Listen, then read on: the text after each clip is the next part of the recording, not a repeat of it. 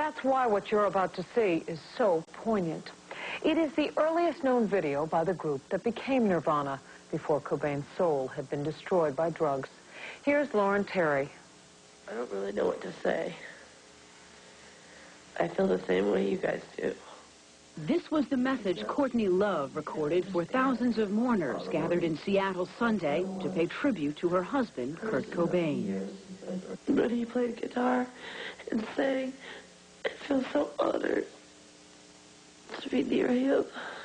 Eric Harder was one of the many people deeply affected by Cobain's suicide. Eric met Cobain in 1988 when the singer-songwriter was first putting together the band that would ultimately become Nirvana. I was introduced to Kurt Cobain and Chris Novoselic and Dale Crover, who were at that time billed as Ted Ed Fred. We had a fantastic, quick introduction, and then just the next day we were off running up to the Tacoma World Theater to put on this big show. And Eric Harder managed an electronics store in Cobain's hometown of Aberdeen, Washington. Cobain asked him to videotape one of their first songs, Paper Cut, after hours in the store. We had a camcorder set on a table. Our only special effects were the lights and so forth that were already in the store. I remember at one point we were blowing cigarette smoke across the camcorder to provide the heavy metal smoke effect.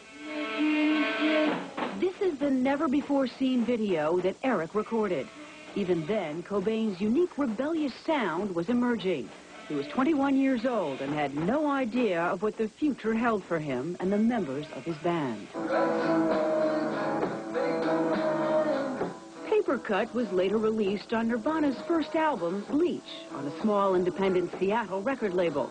When Harder heard of Cobain's death and saw the pictures of Kurt and Courtney's 2-year-old daughter, Frances Bean, Eric was moved to find the video and offer it to the mourning widow. Wow, what a neat thing. Say, you know, here's your dad when things were just starting, and this was before anything had an opportunity to lay a hand on him and change who he was yet. Who he was a very troubled young man, battling drug addiction and depression.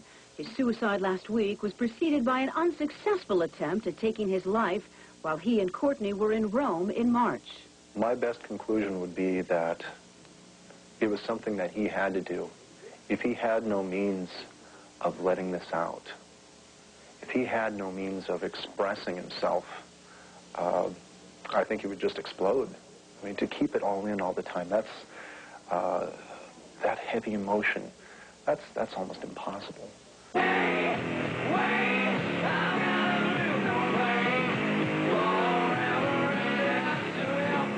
It was late Monday night when Harder encountered Courtney Love walking with a friend outside the house where Cobain shot himself. Her grief was evident in her quivering lip. It's a letter just explaining why I'd like to give you the tape. I have kids, and as a father, I think it'd be really cool if my kids could have something like this tape shows. What is it? It's just us clowning around, making a video back before everything happened. Is his neck all red? No, Where is it's it at? earlier than that. It's down in Aberdeen. Were you in the band? Were you one of the 80,000 drummers? No, it's just a friend, and we cleared all the stuff off my Radio Shack store, and did a video. It was really cool. It was right after they got out of the studio to record their first tape. Well, all right, sweet. Thank you. You can give it to one of those guys. Right. Thanks. Thanks a lot. Nice. That's really nice. So for Courtney and little Frances Bean, the memory of Kurt Cobain will be a little bit fuller because of the kindness of a stranger. And tragically, a fan who attended the memorial service for Kurt Cobain also committed suicide a short time later. This is a phone number that may help young people who are depressed. It's Boys Town's national hotline, 1-800-448-3000. That's 1-800-448-3000.